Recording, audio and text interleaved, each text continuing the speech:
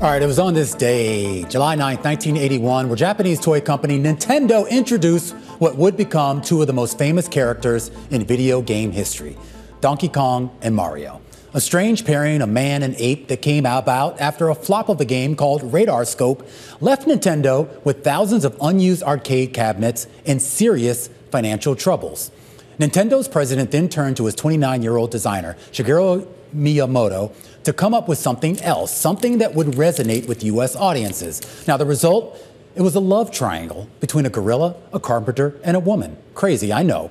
But what was really unique about this was that Donkey Kong would become the first so-called platform game, where characters jump over obstacles in multiple stages that together had a linear story arc tying everything all together. That's commonplace now, but it was revolutionary at the time. Now, the game was a massive hit in the U.S., with Nintendo selling at least 60,000 cabinets within 12 months, making Donkey Kong the highest-grossing arcade game of 1981. Donkey Kong Jr. followed in 1982, Donkey Kong 3 in 1983, and shortly after that, Nintendo, it gave Mario a brother, Luigi. And that brings us to our question of the day. Miyamoto had originally modeled the game of the cartoon love triangle between Popeye, Bluto, and Olive Oil. But Nintendo was unable to secure the rights to the Popeye characters, which led Miyamoto to come up with the idea of using a great ape as a stand-in for Bluto.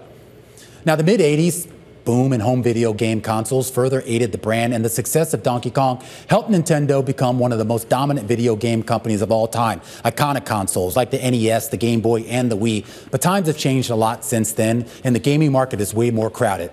Just 2 months ago, in May, Nintendo said it had bought Shiver Entertainment to bring more games from outside developers to its next-gen Switch platform after decades of relying on its own software.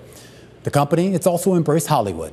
The first Super Mario movie followed a decade of internal discussions and hand-wringing, reticence over whether they should do it. But those fears, they were quickly allied. Super Mario Bros., released back in April 2023, went on to gross more than $1.3 billion worldwide, making it the second best performing film last year, right after Barbie.